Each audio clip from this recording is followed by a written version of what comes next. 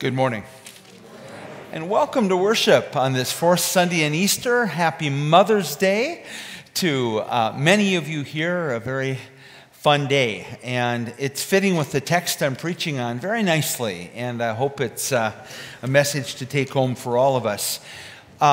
Mothers, as you head out of worship today, you'll hear about this in my children's sermon, but there are going to be flowers for you. And the men of the church are putting on a coffee hour. And women, if you can get in line first.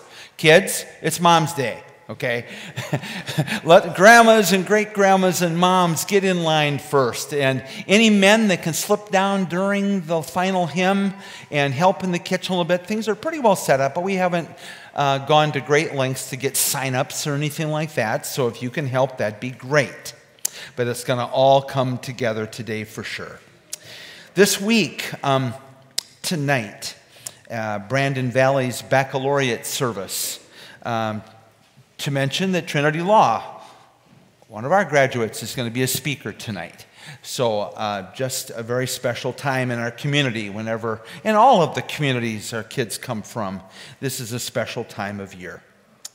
I look ahead to the week and just continue to have some firsts that are important and are going to be worth lifting up here. The Outdoor Ministry Committee, about a dozen people signed up to be on that as we enter in now to Phase 3 of our Beaver Valley Alive projects to get ready for our 150th celebration, meets this Tuesday night at 7 o'clock, the 14th at 7 o'clock. No choir this Wednesday, but the choir sings a couple of pieces next week as they end and wrap up this year of adult choir. So look forward to that. They'll be practicing at 9 o'clock next Sunday morning. And we do want to have then next Sunday as well a recognition of our graduates. So that's Trinity Law. It's also Caitlin Berkman, who's actually graduating from Madison High School, but is, of course, very much connected to our congregation. And Shannon Backer graduating from college. There'll be baskets out if you wish to have a card and bring that along to honor them. That is up to you. Caitlin Berkman's reception's here at Beaver Valley this Saturday from 10 o'clock to 1 o'clock. 10 to 1, and Marvin wanted to make sure that that word got out this morning. You're all very much invited. Hope you have your green sheet. I'll be looking at that just very quickly during my sermon today. Just have that handy. And two more inserts for you to be mindful of. And it may be that this envelope is just on the back table or in the pew. It wasn't in every bulletin. But this Simply Giving or Vanco form is worth lifting up one more time. It's a wonderful gift to the church if you're able to line up so that your offering comes out systematically, automatically. It really does help us get through the blizzardy Sundays when we call off church and through sometimes incredibly busy summer times. If that works for you, you have a way to respond. Also, we're down to 3 weeks, counting today, to officially kind of come to the end of our 3-year Beaver Valley Alive campaign.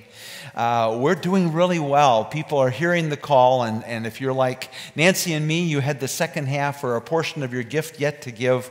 We're now at 141,000 after 136 a week ago. So a really generous response, and several of you talked to me this morning. You've yet to get your second gift in. We're going to be ready to go. So what encouragement to that meeting now on Tuesday evening, the 14th, as we begin to pray over what could happen with our expanded kind of ministry footprint out east of this building. Any other announcements this morning? Any other announcements? Well, great to see such a crowd on Mother's Day. Let's stand and greet one another in the name of our risen Lord.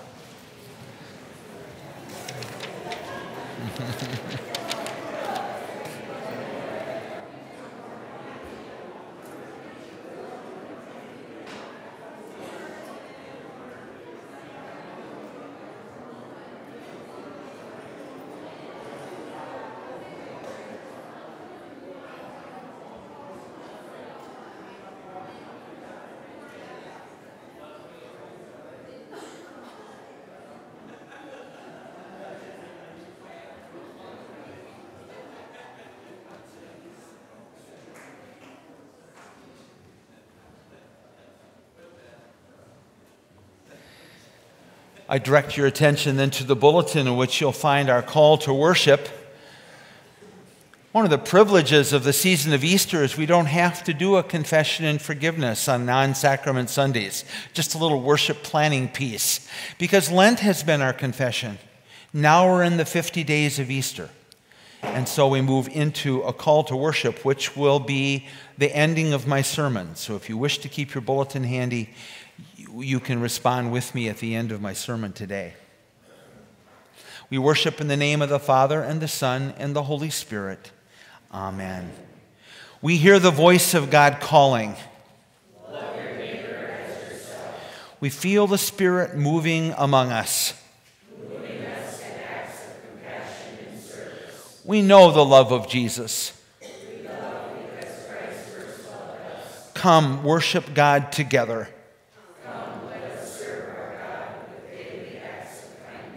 Remain standing for our opening hymn, Good Christian Friends, Rejoice and Sing.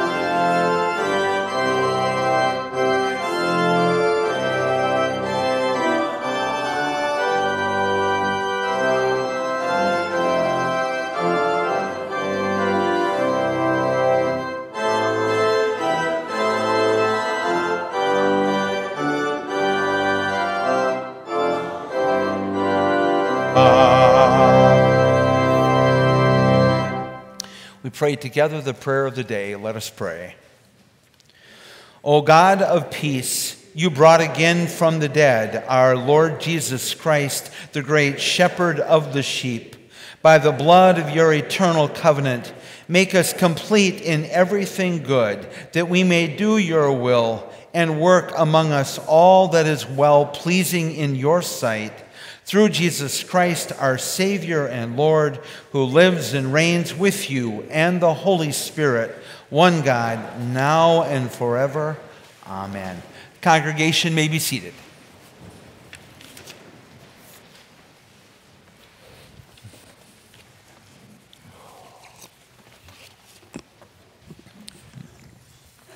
Our first reading today comes from the 9th chapter of Acts, verses 36 through 43.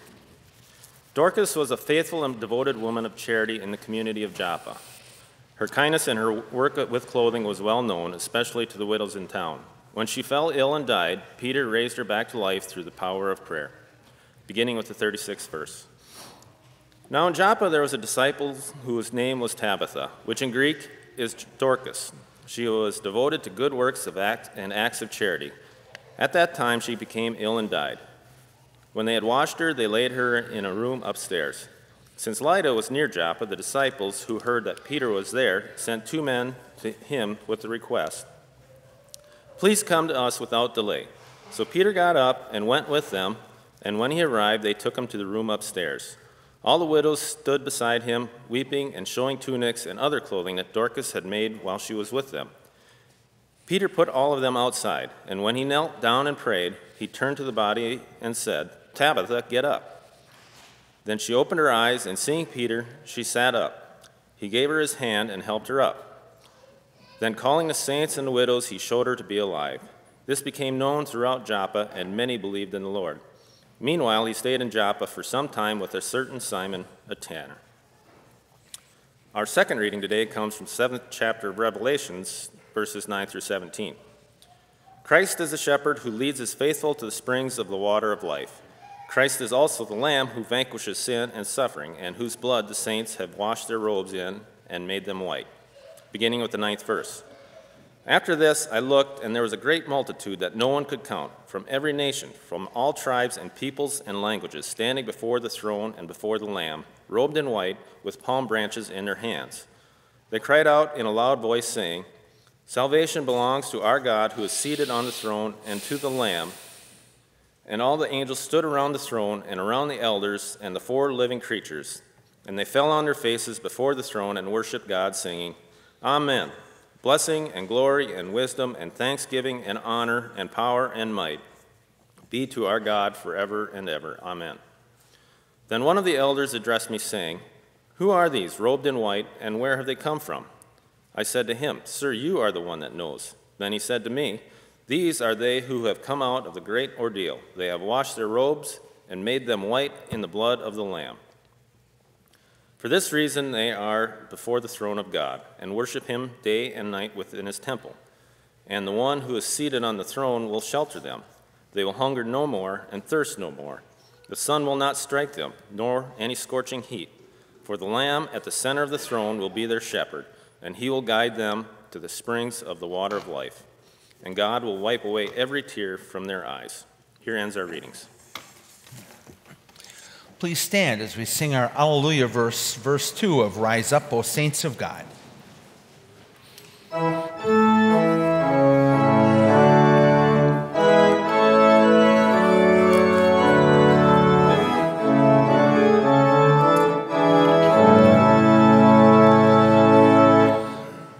Speak out, O saints of God, despair engulfs earth's frame. As heirs of God's baptismal grace, the word of hope proclaim. The Holy Gospel comes to us from the Gospel of John, the 10th chapter. Glory to you, O Lord. At that time, the festival of the dedication took place in Jerusalem. It was winter, and Jesus was walking in the temple in the portico of Solomon. So the Jews gathered round him and said to him, "How long will you keep us in suspense? If you're the Messiah, tell us plainly." Jesus answered, "I have told you, and you do not believe. The works that I do in my Father's name testify to me, but you do not believe, because you do not belong to my sheep. My sheep hear my voice. I know them, and they follow me. I give them eternal life, and they will never perish. No one will snatch them out of my hand. What my Father has given me is greater than all else, and no one can snatch it out of the Father's hand. The Father and I are one." Here ends the reading of the Gospel. Praise to you, O Christ. Congregation may be seated at this time. Would the children please come forward for the children's sermon? Come on up, kids.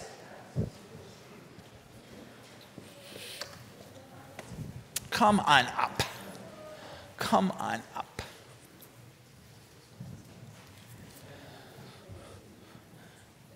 Oh, yeah. Oh, yeah.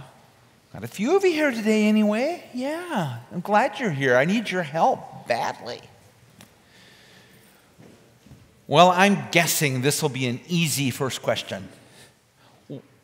What is the name of this day? Mother's Day. Mother's Day. Okay. Yeah.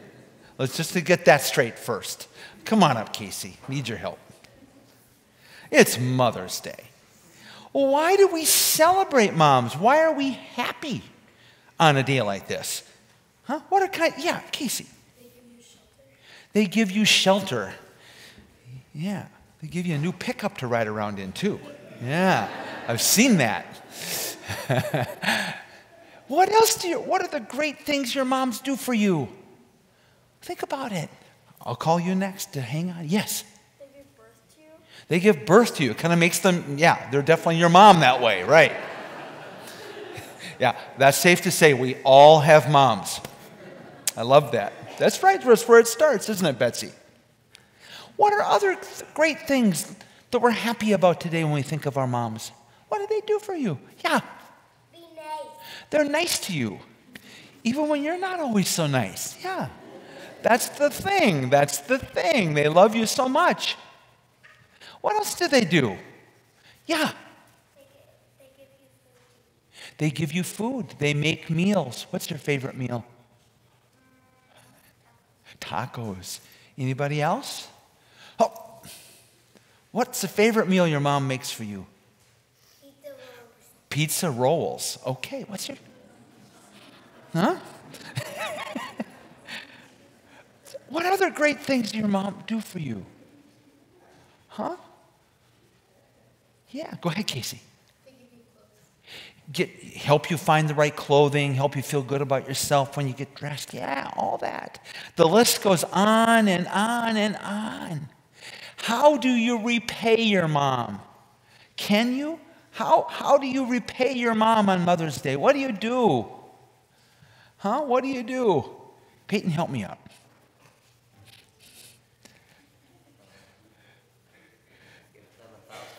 Give them $1,000. Look under your pew. No, just. What else do you do? Sarah, help me. What do you do to thank your mom on Mother's Day? You let them do what they want. Let them do what they want. Finally, a day of freedom, huh? Yeah.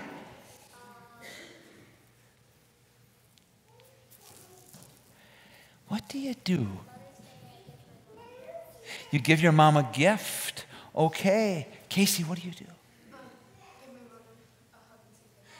A hug and say thank you. Yeah, pets.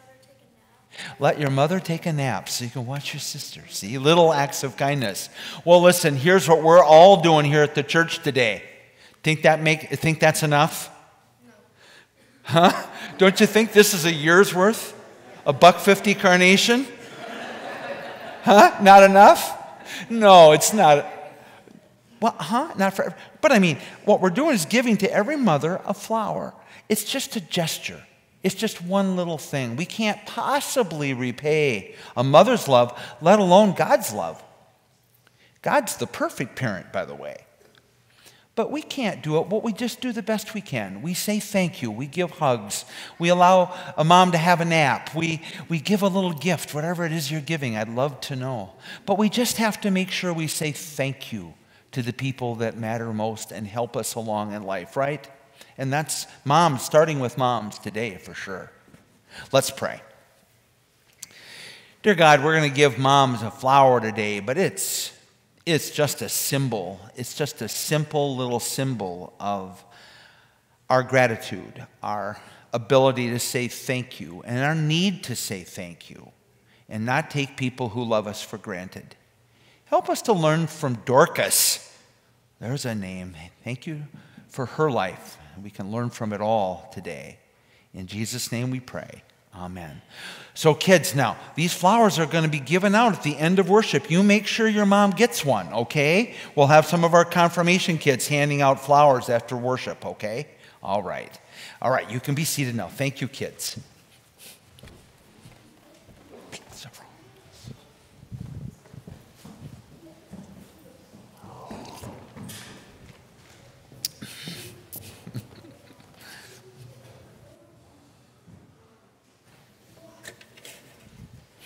All right, your green little study sheet for what it's worth. And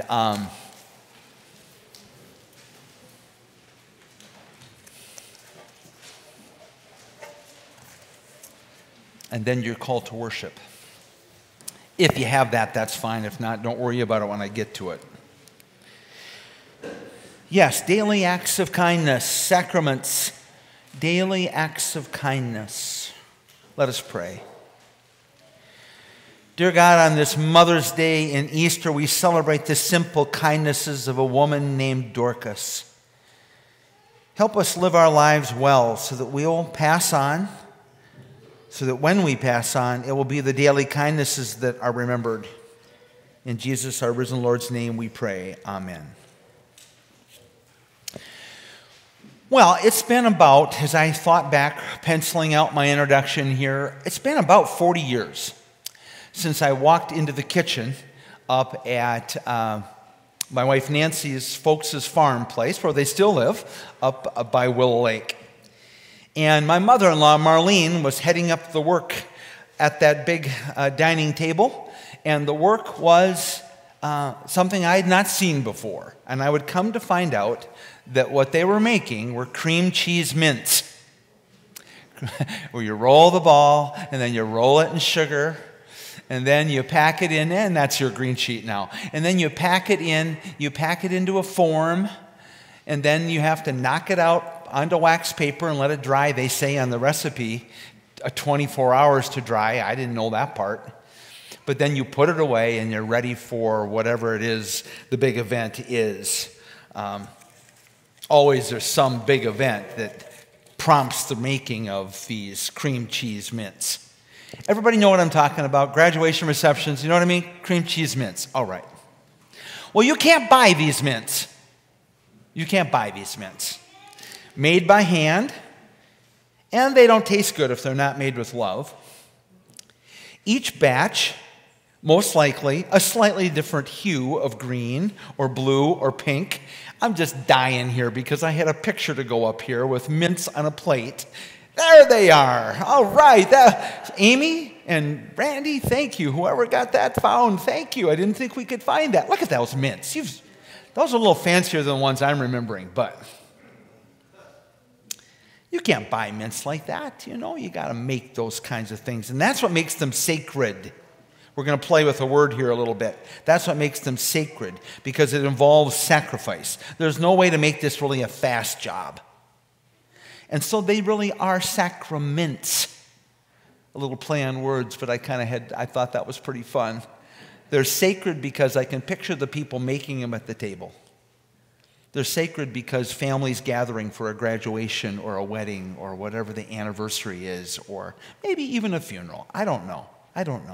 But sacraments. And that's a photo in the South Dakota Magazine, a wonderful little article, one-column article by Laura Johnson Andrews. She writes, but the sweetest part of this tradition is the togetherness. Mint making is a group activity. If you're doing it alone, that can be a slog. But with a group, conversation and laughter make the task fast and fun. I hope you've made a sacrament or two in your life. And that's where the joy is. Well, let's get to the work now. Let's get to what this is all about. This story from Acts chapter 9, verses 36 through 43, the first reading Dan read this morning. Here's the story. Wonderful, loving, caring for the people around her, Dorcas, has died. Everyone is grieving. She was loved for her kindness. The text says she was devoted to good works and acts of charity. There's that word charis, which is a Greek word for love. She was busy with good works because she loved. And she used her hands, apparently. She used her hands to make things, especially clothing for those around her. The text is clear about this as well. So St. Peter's been summoned. Of course, people are beginning to realize this early church, there's power in the church. And Peter has been busy curing the sick in Jesus' name. And he has raised several from the dead. And so they send for Peter. And Peter arrives at the home. Now they've cleaned up Dorcas's body and they've taken her upstairs. Pay attention to the detail now. And so the custom was for grievers to be there. And so the widows of Joppa were upstairs with the body when Peter arrives. And Peter goes upstairs, and they immediately crowd around Peter because they're now standing with Peter. And they pull Peter in, even through their tears, even through their grieving. Listen to what they do. They show Peter the tunic that Dorcas had made. Look at what she made for me. And the quilt. And maybe even a dry old mint or two. Okay, probably not. Probably not. Probably not cream cheese mints.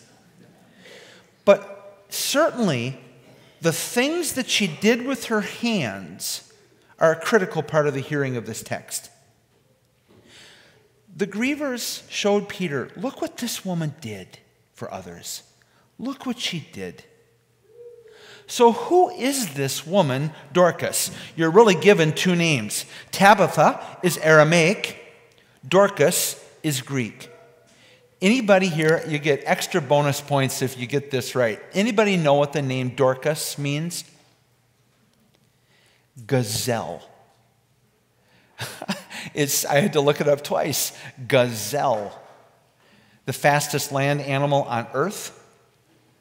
Dorcas is quick. These names always have a meaning in Scripture. Dorcas is quick to come to the aid of the people around her.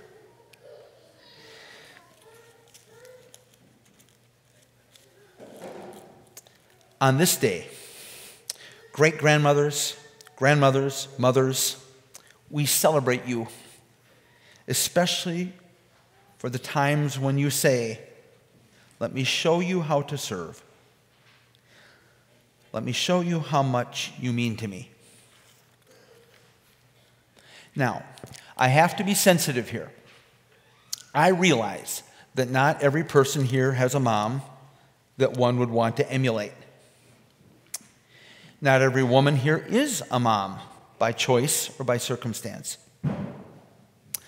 Siri Beckman Sorensen reminded us at text study this past Tuesday that she knows of more than one woman who always stays home on this Sunday, not wanting to have to deal with the, quote, perfect mom, unquote, myth that we seem to create. But I trust that none of that will keep us from our powerful teacher, Dorcas, whose instant response to need around her, whose willingness to work into the night to finish a tunic for the family member or friend in need, is to be emulated, is to be copied, learned from, so that women and men can leave the sanctuary more committed to be quick ourselves to the needs of those around us. Okay, so maybe you can't sew like Dorcas, or don't have the time or the interest in making sakura mints for next week's high school graduation reception. The recipe's easy. You have it on your green sheet. Why not make a batch and surprise a graduate? Knock at the door. A little something extra for your table. Why not? Maybe you can't do much at all with your hands that you would claim would ever be even close to something sacred. But let's be real clear. This story of Dorcas isn't really what she did with her hands. It's what she did with her heart. Our call to worship is right. I said, we hear the voice of God calling. You said, love your neighbor as yourself. I said, we feel the Spirit moving us. You said, moving us to acts of compassion and service. I said, we know the love of Jesus. You said, we love because Christ first loved us. I said, come, worship God together. You said, come, let us serve our God with daily acts of kindness. Mothers, thank you for your selfless sacrifices. A little carnation leaving church today is not even really a beginning to our thanks. It's the best we can do. All of us, let's be Dorcas. Let's be quick. Let's not hesitate. Be quick to acts of love. For our text today is clear. those deeds of love will be all that are spoken of when we are gone. Think of it. Peter went up in the room, and the widows of Joppa were grieving and said, "Look what she made for me. Look what she did with her days." A wonderful Easter lesson for all of us. Amen. And so we sing.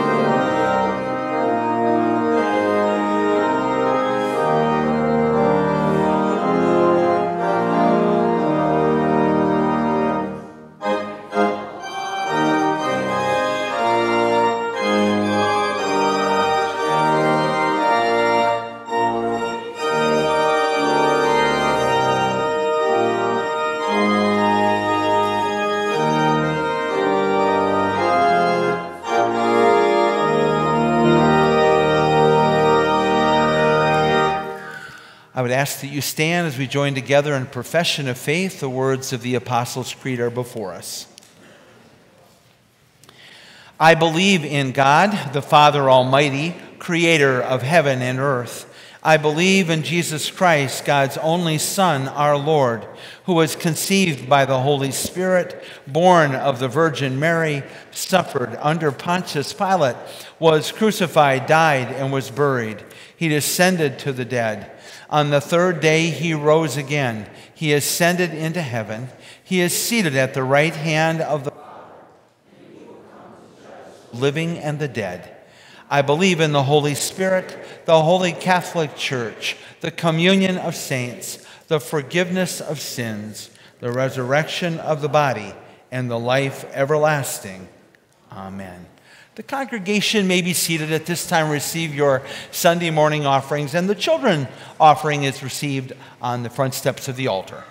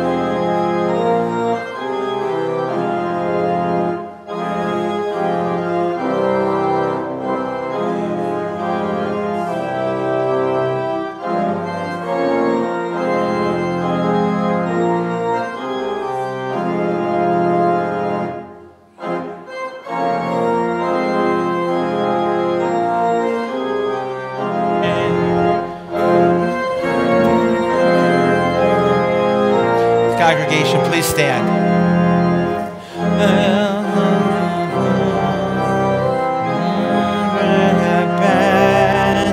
Love has come again like wheat on rising tree.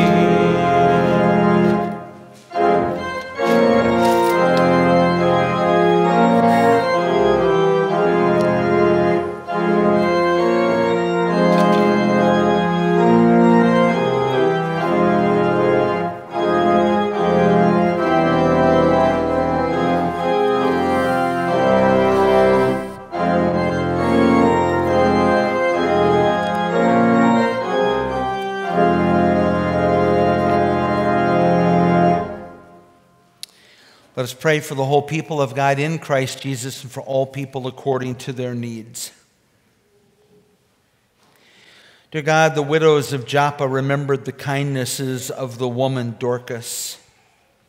May we be used by you to humbly serve others. May we be spoken well of in the end. Lord, in your mercy. Dear God, we remember today those who grieve the loss of loved ones. We pray today for the family and friends of Rita Lenling, grandma to Liberty Lenling, and Gerald Parker, Gary Parker's father, who passed away. We pray for all those who mourn and make funeral preparations. May we be reminded by nature itself that winter and death will not win. Lord, in your mercy. Dear God, we pray for the sick and recovering. We pray for those who are battling chronic illness, those preparing for surgeries. Today we pray for Beulah Parkinson. Continue to pray for Jeffrey Hammer as he battles his cancer. We pray mightily for Janet Anderson as she prepares to go in for life-changing surgery, we trust. We continue to pray for young Jordan Ramazani and Deanna Christensen, Sheila Walters, Don Ward, Nick Johansson, and Jaden Johansson, and all those we lift up before you now in our prayers.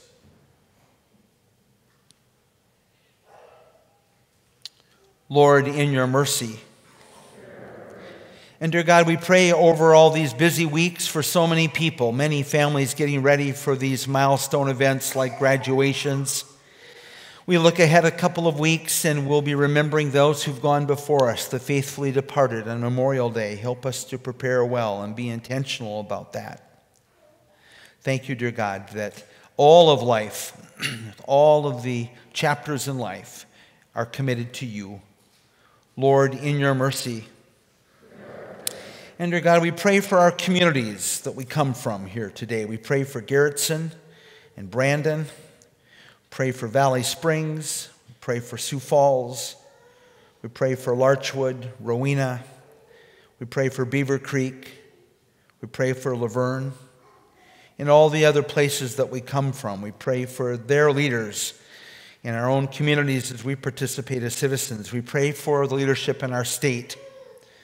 We pray, dear God, that South Dakota would be a place where all races would have voice, where all people would find encouragement. We pray, dear God, for our nation, that leaders that we have elected would do good work, guide them away from fighting and into the needed work of solving problems. Dear God, we lift up all of our communities and governments and ask for your blessing upon them. Lord, in your mercy.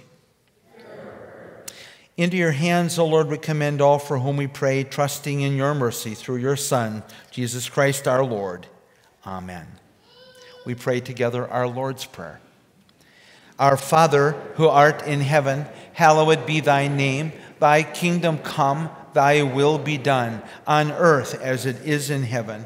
Give us this day our daily bread, and forgive us our trespasses as we forgive those who trespass against us.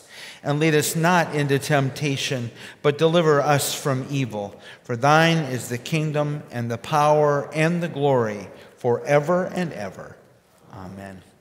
May the Lord bless you and keep you. May the Lord make his face to shine upon you and be gracious unto you. May the Lord look upon you with favor and give you all peace. We have worshiped in the name of the Father, and the Son, and the Holy Spirit. Amen. Amen. Amen.